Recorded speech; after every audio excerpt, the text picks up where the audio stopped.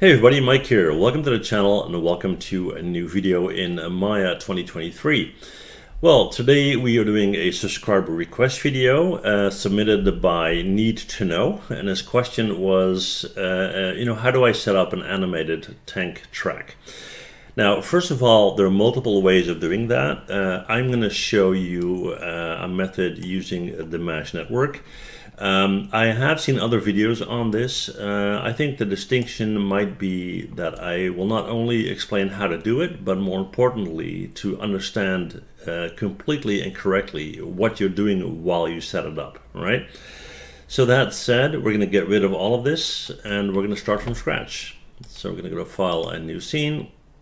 Don't save. All right. So step number one is make a section of a tank track. We're going to keep that super simple. I'm going to take a polygon cube. We're going to hit R. We're going to scale that out, push that down, give it some length like so. And then we're going to hit Insert Edge Loop, set it to multiple and 2. Put that on here. Q on the keyboard, right click face, select one, and then Shift select the other. Control E to extrude, R to pull out, and there you have it. There's our tank track section. All right, we're going to go into the outliner. We're going to double click on it, and let's call this tank. I think it's called tank thread, right? Thread piece. You get the idea, okay? All right, cool. So we have that. Now, what do we need next? Well, we need a path to allow us to position this on that path, right? So we're going to get this out of the way for a minute. I'm going to hit Control H to hide it, so we can just pull it back later, right? And then we're going to go into this view in X, so side view X. We're going to go to Create, NURBS Primitives. We're going to select the circle, option box. Edit and reset, so we're all on the same page. I'm not going to change anything with the exception of number of sections. Let's set that to 16. That will allow us to have 16 control vertices that will help us to shape that circle into something that looks a little bit more like a tank thread, right? Hit create. Right now it's flat on our origin, so we're going to hit E to rotate it, hold down J, and there you go. And then we're going to hit R and we're going to scale it up quite a bit. And if we now right click and go to Control Vertex, you will see that I got a whole bunch of dots going on here that I can grab and change.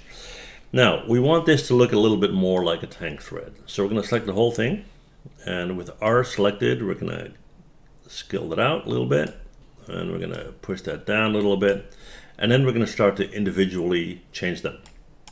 Take the bottom one, hit W, move it up.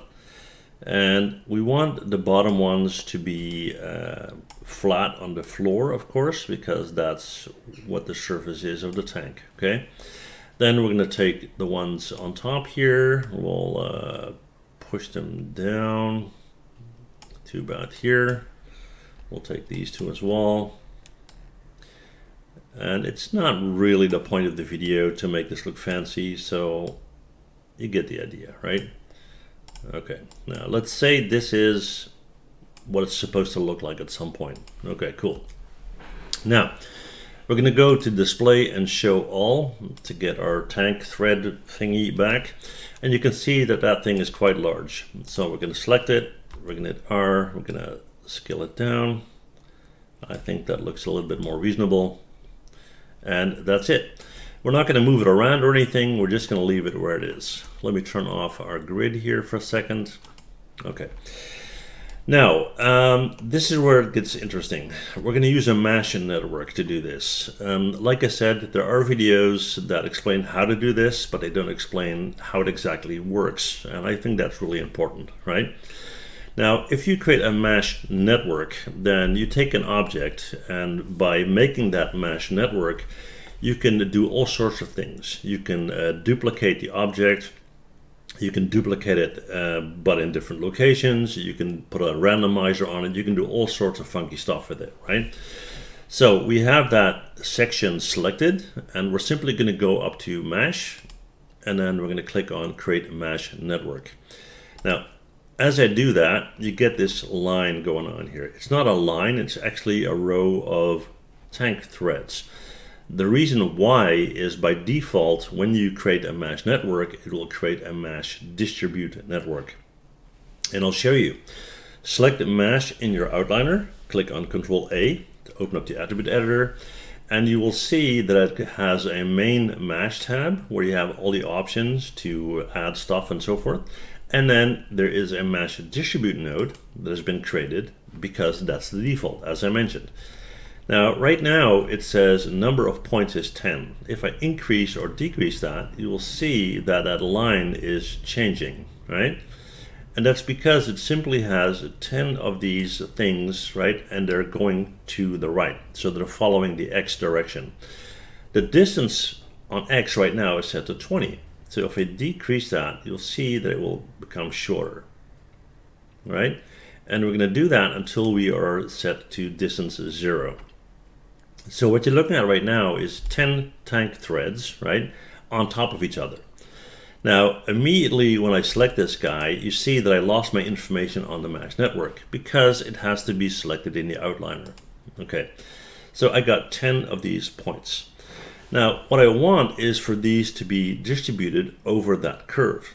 How do I do that? Well, I need to go to the mesh tab, and I first need to add a curve type into the network. I already have a distribution node, right? I just show you, and I can see that based on a tab up here. And what I'm going to do next is I'm going to create a curve node. And when I create that, add curve node, it's going to add one up here. It says mesh 1 curve. And it's adding one here as well. And you'll see that in a second, okay? Now, it's cool that I have that tab, but as far as curves is concerned, there's nothing in here.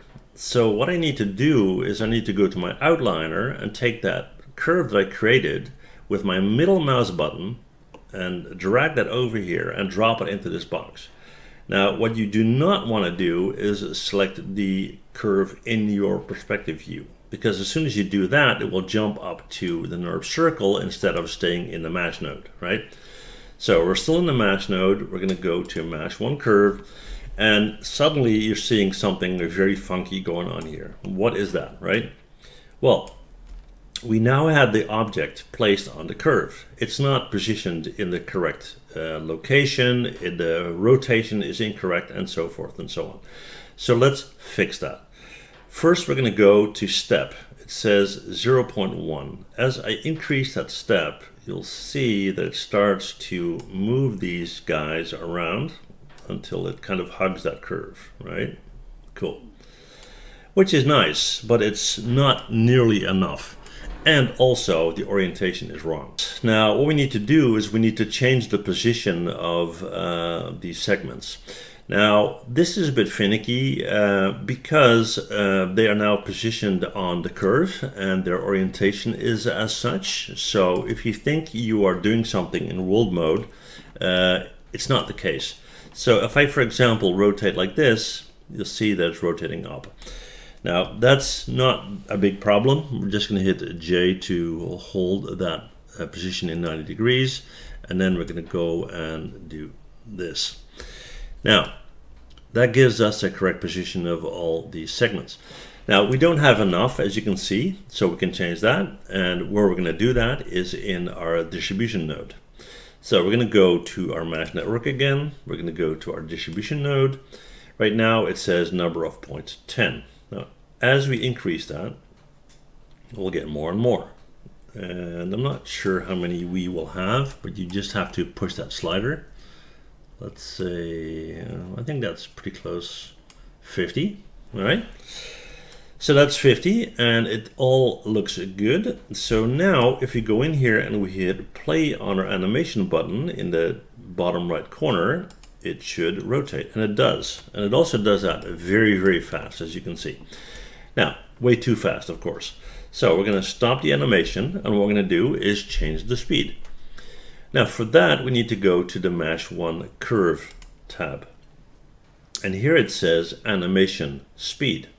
So we're going to bring that way, way down, 0.0001. enter. And I'm going to increase the number of frames on the animation as well. Otherwise, it's going to be a very short, jumpy animation. So let's set that to 1,000 frames, right? Here we go. We'll have that cache out. There it goes. Just wait that for a second. Okay, cool. Let's hit play and see what we get. And as you can see, it's rotating, but it's very, very, very slow. And actually, my animation speed seems to be at 0, so it rounded up. So let's do 0.001. That's a bit better. 0.01. All right, you get the idea. So yeah, that's how you do it. Now, the thing to remember here is that if you are creating something like this, oh, okay, he's freaking out. The thing to remember here is when you're creating something like this, that you understand the relationship between the mesh network, the components of the mesh network being, for example, a curve tab or a distribution tab, and what they are driving, right? So in this case, your thread, the piece of your tank thread has been driven by a distribution node, which increases the number and the position and so forth, and the curve node that drives the position, right? So the direction on the curve. Hopefully this was helpful for you guys. I thought it was a lot of fun to do. If you got any questions or any add-ons for this video, let me know in the comments and I'll be happy to pick up on that, all right? Thank you guys so much for watching. If you enjoyed the video, you know what to do. Hit that like, hit that subscribe, and I'll see you guys in the next one. Bye.